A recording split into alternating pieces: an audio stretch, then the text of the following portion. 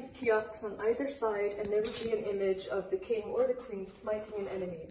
In Akhenaten's boats, he's accompanied by Nefertiti and a daughter. In Nefertiti's boats, she's accompanied just by a daughter, and that's it. So we find these boats here in Memphis. We find a block from Abydos that has one of these boats. We find some in Karnak Temple, one in Karnak Temple. Those are all of Nefertiti's. So they each have 4 boats. So they each have 2 boats with smiting kiosks and 2 boats with kiosks that have trampling sphinxes. But for me, I'm very interested in the smiting ones.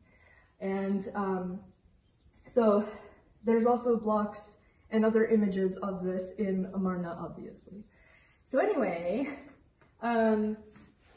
this is a workshop, and it shows them making the smiting kiosks. Oh, there they are, here. yeah. I noticed the workshop, I didn't realize that's what they were making. So Meryneith, Meryre, is the high priest of Aten. And he's right here, overseeing the bringing of the boat. So they're crafting it up here, and then they're pulling it to the river. Now, why is the high priest of Aten supervising the construction of a boat? Could it be that this is a ceremonial boat? Yes, I think so. Could it be? My theory is that these boats, for instance, the block in Abydos, I think that there was a temple to Aten in Abydos. So we have a block showing the boat going.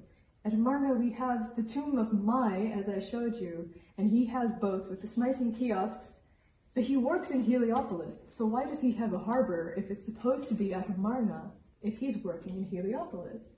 And so I think that these are boats that they created a fleet, and they would ride in these boats up and down the river, visiting all of the Aten temples in some kind of ceremony. Moreover, I think that the smiting kiosks are functioning as temple pylons. Oh, that's an interesting idea.